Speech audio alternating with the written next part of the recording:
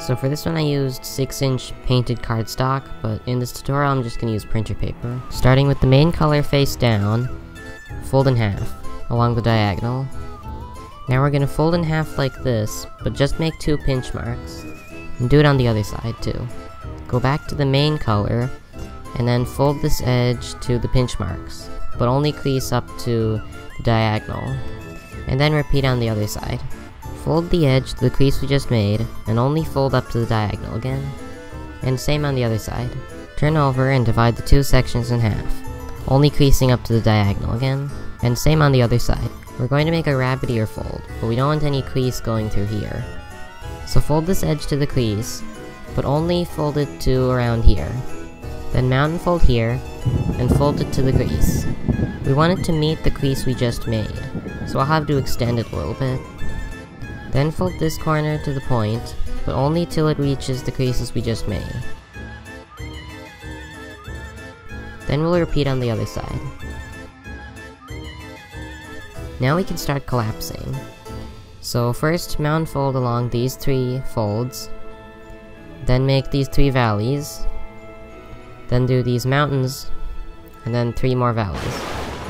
Then we can do the rabbit ears, like this.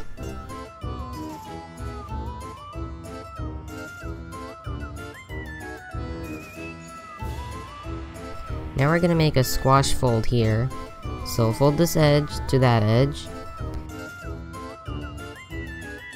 and then squash it, and then fold in half. Fold the flap up to make a reference crease, then unfold, and fold this point to here.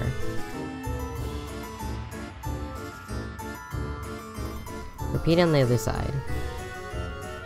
Then we're gonna open sync this part, and then make 2 inside reverse folds for the fingers.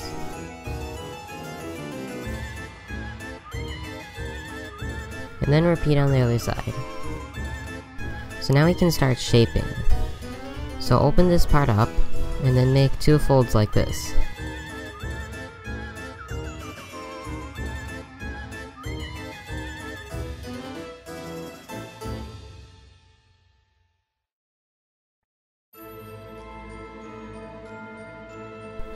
And then you can curve this part. Then you can shape the arms as you like.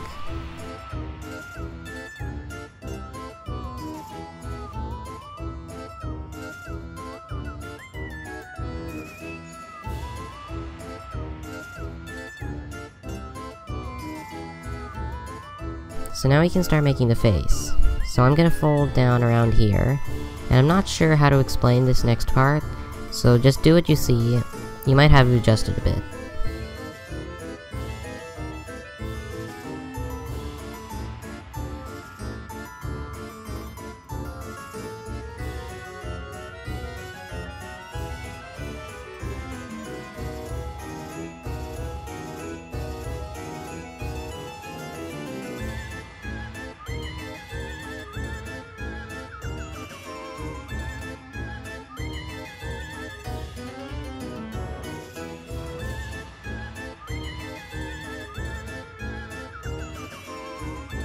This part here will be the eye. Now fold this flap down. Then we can open up the eye like this. And then kind of the same thing for the mouth.